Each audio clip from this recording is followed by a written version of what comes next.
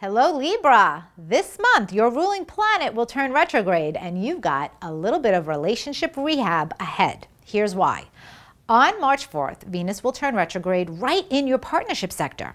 She remains hibernating until April 15th, and over the next several weeks, you and your partner will be reevaluating how your relationship is going. Even if you're happy together, there are a few kinks to work out.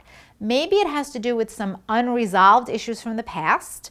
It might even have to do with a financial matter or your mutual feelings of being appreciated in the relationship. So don't be afraid to work through this now.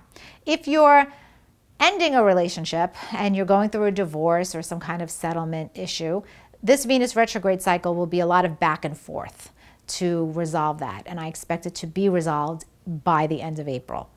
On the 12th, there will be a full moon that occurs in your hidden 12th house.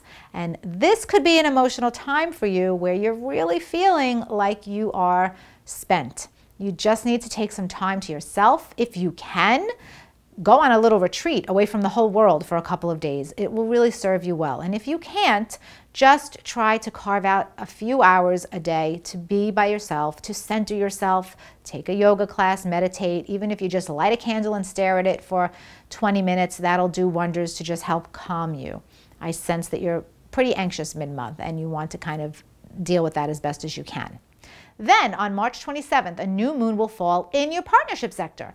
Now Venus will still be retrograde there, but with this new moon over the next couple of weeks, you and your partner have an opportunity to begin a new phase of your relationship. And ultimately, it will serve the both of you. You're going to do what's best for you as a couple, but you're also recognizing that you're two individuals within the couple, and you're going to figure out how to maximize your personal growth and relationship growth with this new moon.